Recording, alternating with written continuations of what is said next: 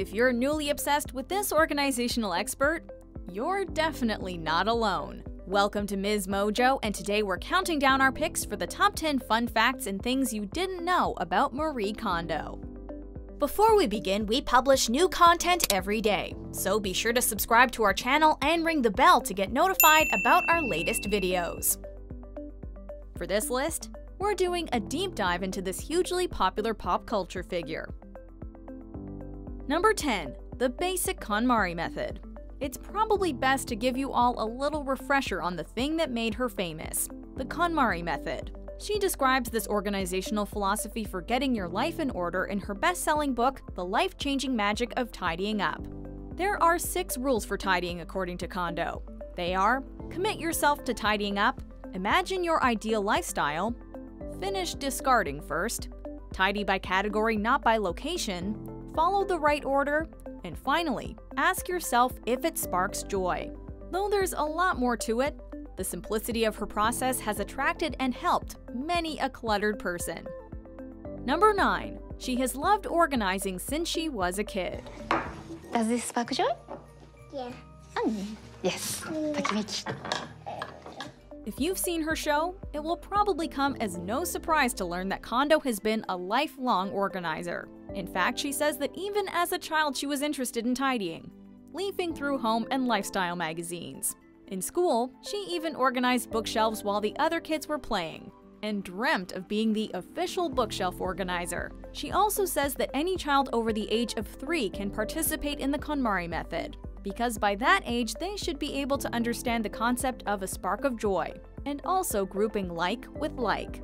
私は寝る前に絵本を読む習慣と同じような感覚で寝る前の洋服畳みを一緒にすることがあります。And of course, sometimes when I fold clothes, my daughters crash. Number 8. She was an organizing consultant when she was 19. When she was still a teenager, Kondo put her skill set to good use and started her own organizational consultant business. At the same time, she was a student studying sociology at Tokyo Women's Christian University. But her business took off quickly. Seeing her now, it's easy to understand why people wanted her help. She's clearly an expert at what she does. Now on her Netflix show Tidying Up with Marie Kondo, she basically gets to do the same thing, just in front of a much bigger audience. それによって自分がショックを受けること。このショックを受けて初めてこの中で本当に自分にとって必要なものは何なのかということを冷静に選べることができるんです。Marie, can you please come help at our house too? Number 7. Tidying was the topic of her college thesis. In 2016, Marie Kondo gave a talk at the Japan Society in New York, and InStyle was there to take notes on her speech. One of the things she mentioned was that her college thesis was actually about tidying. So if you had any doubt about her credentials, you can trust in the fact that she's truly an authority on the topic. She said during that talk, quote, So, safe to assume, I am a crazy tidying fanatic. And we definitely don't have a hard time believing her. Who knew you could even write a thesis on tidying? Number 6. Her husband works with her. Marie Kondo is married to Takumi Kawahara, and the couple has 2 adorable little girls together, named Satsuki and Miko. She sometimes talks on Tidying Up about parenting, and we can only imagine how well-behaved her daughters are. Since her brand has become so successful, her husband paired up with her as her manager, as well as acting as the CEO of KonMari Media Incorporated. He also has a role in the creation of her Netflix show, acting as an executive producer. Working with your spouse isn't always easy, but we're assuming these 2 make it work. Number 5. She wrote her book because of her massive waiting list. Marie Kondo's organizing business was so successful at one point that she had a huge waiting list to get her services, with no repeat clients, mind you. そうですね。最長で今まで6ヶ月間お待ちいただいたことがあります。 The longest was 6 months wait list. Wow. There's a lot of messy people out there, huh? Yeah. One of her potential clients said that she should write a book, so that even the people who weren't able to get one of the coveted appointments could benefit from her teachings. And that's how The Life-Changing Magic of Tidying Up was born. Now she has 4 books which have been translated into a multitude of languages, and also speaks at conferences to share her method with as many people as possible. Number 4. Her home is a reporter-free zone. Even if you've watched every episode of Tidying Up with Marie Kondo, you may have noticed that while Kondo helps plenty of other families organize their homes, we never actually get to visit hers. That's because she's notoriously private and has actually never let any reporters or camera crews into her own house. 私自身は娘が生まれた後、片付けて変わったのは、私がいくら片付けてもやはり娘がいろんな場所から物を引っ張り出して散らかすので、常にこの綺麗な状態をキープし続けるっていうことがとても難しくなりました。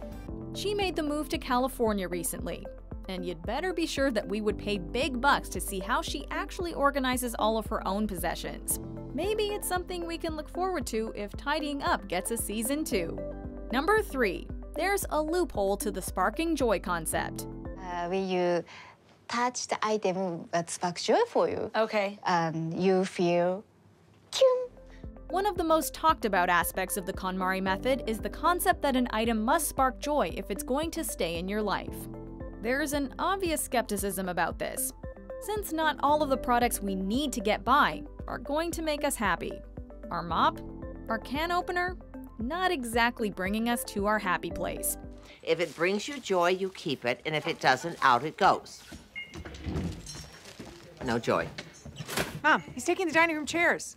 They don't bring me joy. But what Kondo explains is that if an item is essential, you should change your attitude towards it and begin to appreciate it for the vital role it plays in your life.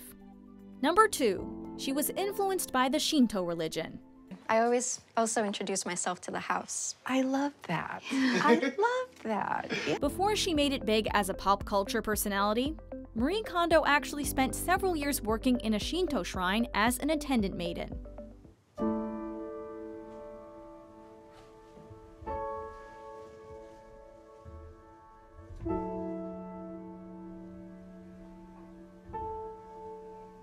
She says that some of the ideas ingrained in the Shinto religion actually led her to her methods, like how she greets homes and taps objects to wake them up. Books that have been stored in boxes for a long time are sleeping. They would like some waking up. Yes, they're all sleepy. Cleaning can actually be a meditative and even spiritual practice, with more mindfulness about our objects and considering their value. The Shinto religion has a concept all about finding the right way to live. And when you read about it, you can quickly see how it would have colored Kondo's work. Before we unveil our top pick, here are a few honorable mentions. ですけれども、もちろん自分のものでいらないものも捨ててましたし、ここだけの話、兄弟のものとか両親のものとかもこっそりよく捨ててたんですね。So just between you and me, here, of course I was throwing away my personal belongings, but sometimes I would go through my siblings' things or my parents' things and throw a little bit here and there. Express gratitude. Thank you so much for serving me. Sparks joy. Sparks joy. Does not. Thank you.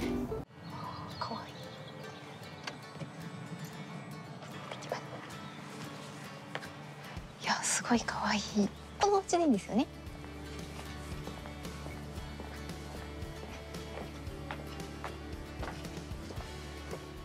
Number 1. She had a spiritual experience.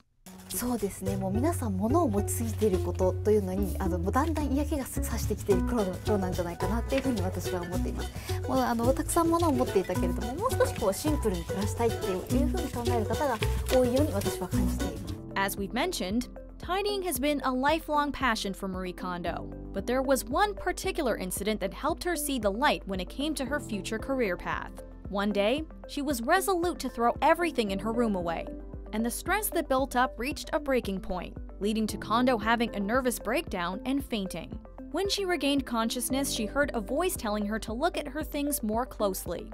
She realized that, rather than focusing on what to get rid of, she should be looking at the situation with a more positive lens and deciding what should be kept. きちんと物一つ一つにお礼を言うことで、その罪悪感というのを和らげることができます。ありがとうございました。Identifying the things that make you happy, she said. That is the work of tidying. Do you agree with our picks? Check out these other great clips from Ms. Mojo and be sure to subscribe and ring the bell to be notified about our latest videos.